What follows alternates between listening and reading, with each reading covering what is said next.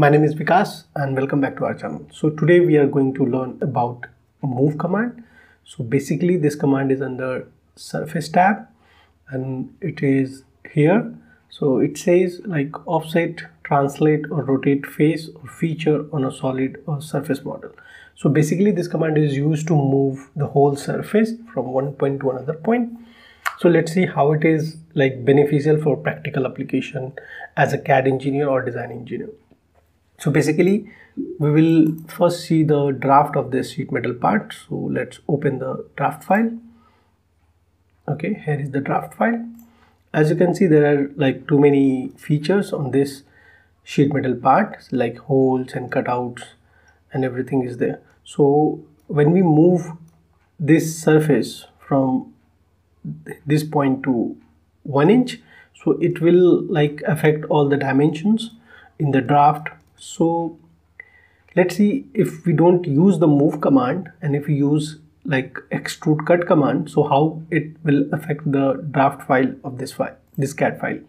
So let's open this, and first I'm going to cut this surface from 1 inch using extrude cut command. Go to feature, extrude cut, select this, okay, select this and this edge, make it collinear, smart dimensioning, give a dimension of 1 inch to the surface, exit sketch, okay, like select through all, okay. So basically we have reduced this sheet metal part length by 1 inch. So if we have to update the drawing also, so let's see how it will affect into the drawing. So open it. As you can see clearly here, like it is dangled or the original position is shifted by 1 inch, so it is not updated. When we update it, it will not take the update. So this is the problem as a CAD engineer or design engineer, like we need to update all the holes, positions and everything.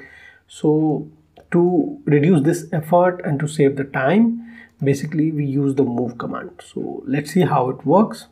Open the file. Okay, first suppress this cut.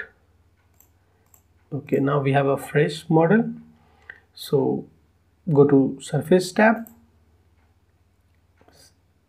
Here it is move command, select this.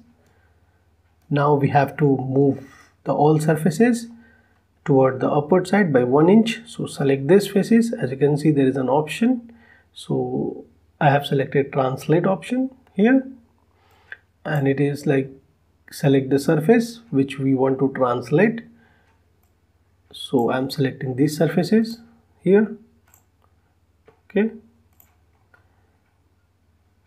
this and this.